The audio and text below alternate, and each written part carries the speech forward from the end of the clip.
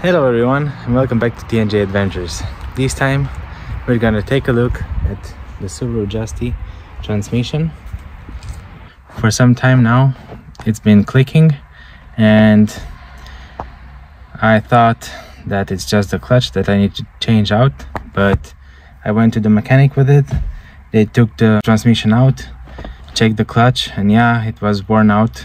Maybe not that much, but it was pretty much worn out so that I could change it. But unfortunately the clutch bearing wasn't the only one making noise.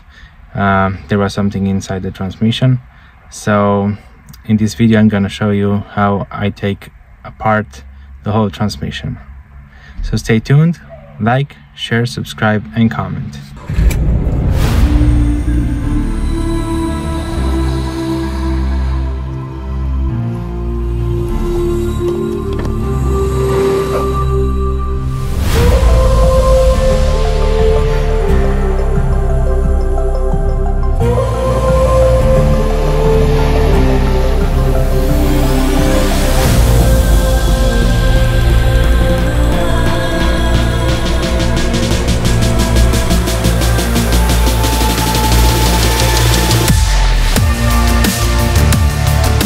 So it's a Subaru Justy 2008 till 2012 gearbox.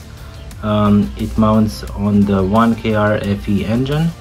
It's also the same gearbox as the Daihatsu Sirion with the same engine, but unfortunately it's not the same gearbox as the Peugeot 107, the Citroën C1, Toyota Aygo and Toyota Yaris.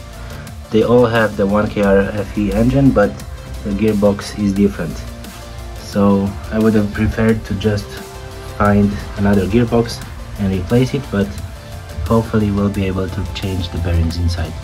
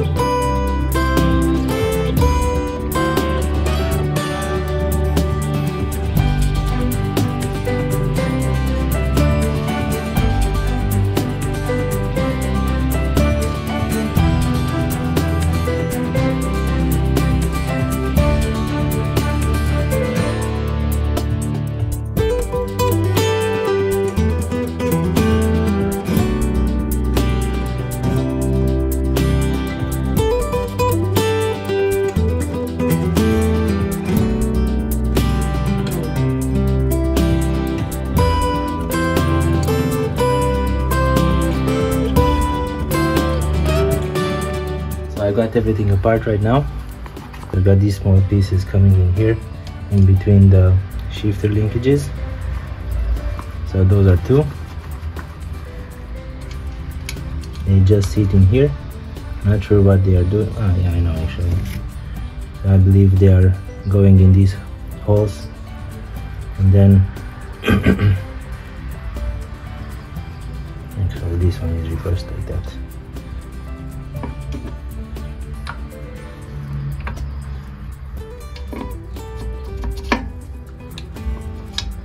And I believe this is the locking mechanism, so these pieces slide left and right, and they go into these grooves, and this way when one rod is higher than the other one, they block the movement, so you cannot shift it into two gears at the same time. Then we've got these shifter rods, one for each axle, so one is for one axle for the other one, and one is for the reverse.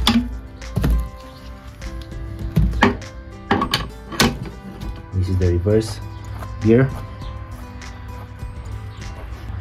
We've got these ball bearings on these springs that go,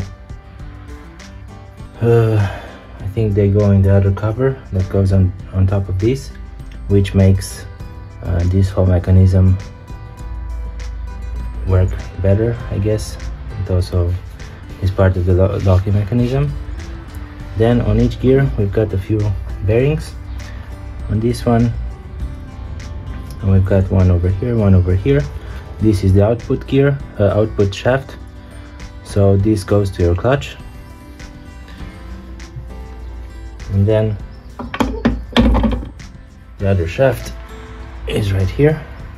This goes on the differential.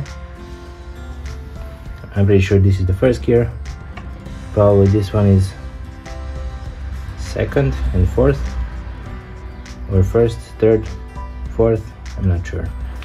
If I look in the manual, it states each gear on which shaft it is, but I'm pretty sure this is going on the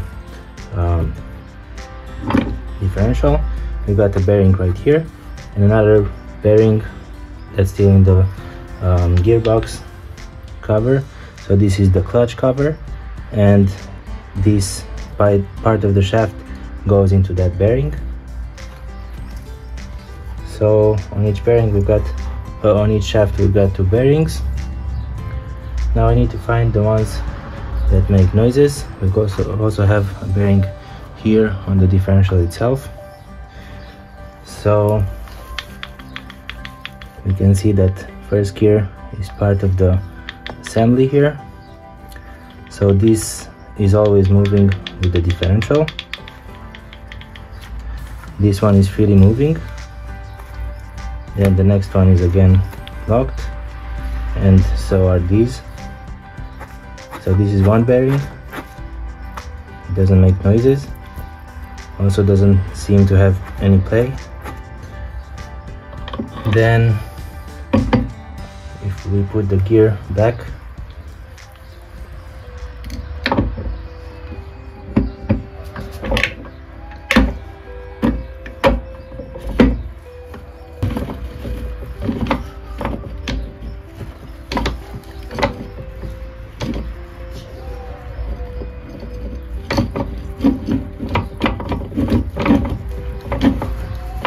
pretty weird that it feels like the whole shaft is catching right here, but I guess there is a safety ring here that blocks this whole shaft on the cover, so on the main box, and probably that lifts the whole shaft a little bit.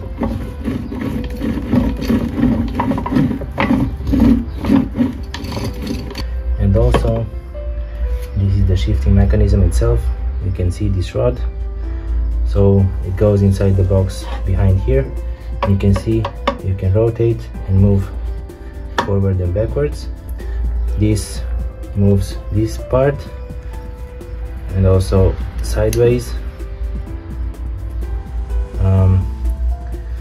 So from what I see, there's also a locking mechanism on this side. And then this arm goes into all or each of these shifting linkages, and that's how the gears are selected inside the box.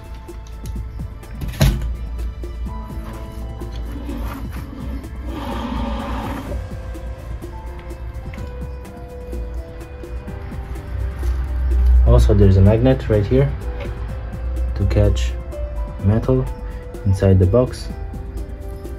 Doesn't look that bad, but of course it does have some metal parts on it. We're gonna clean everything and hopefully be able to change all the bearings that we need to change.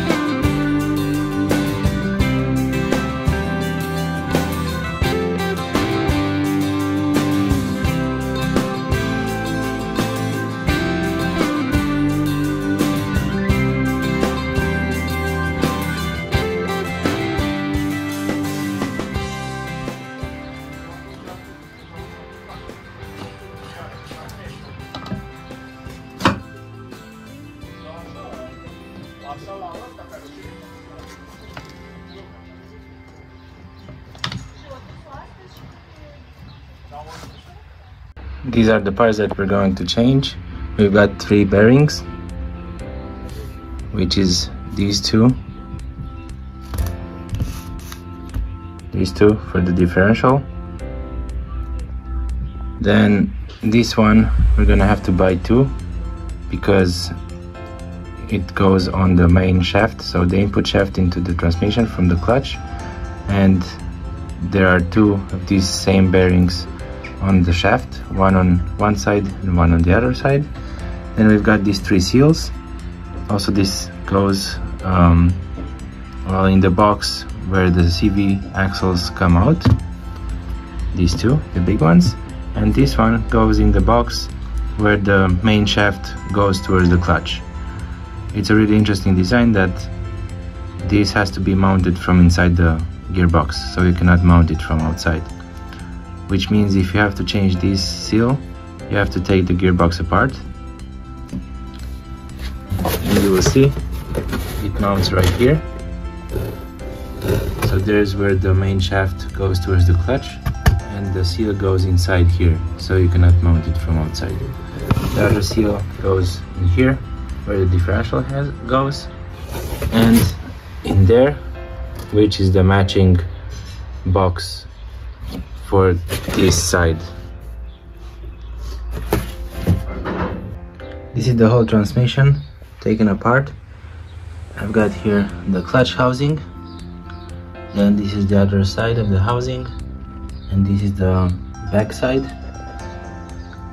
We've got here the bearings that I'm going to replace. These are the old ones, and here are the new ones. And I only found this oil seal, so I will have to reuse these ones. And as you can see, we've got the bearings out, and yeah, the diff bearings.